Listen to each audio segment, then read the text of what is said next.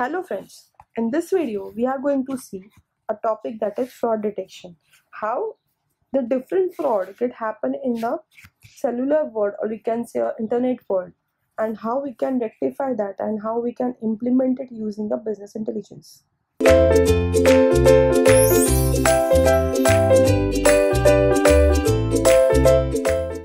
Fraud detection.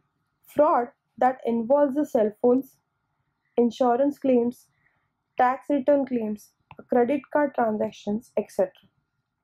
represent the significant problem for a government and a business, and a specialized analysis technique for discovering a fraud using them. This method exists in the area of a knowledge discovery in a database, that is KDD model.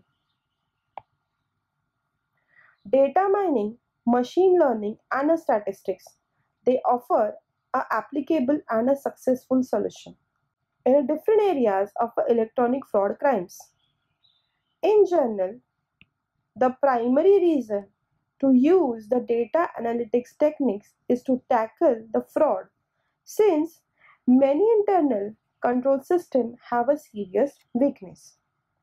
In order to effectively test, detect, validate a correct error, and monitor a control system against the fraudulent activities, a business entities and organization rely on a specialized data analytics techniques such as data mining, data matching, and a sounds like a function, regression analysis, clustering analysis, or we can say a GAP technique.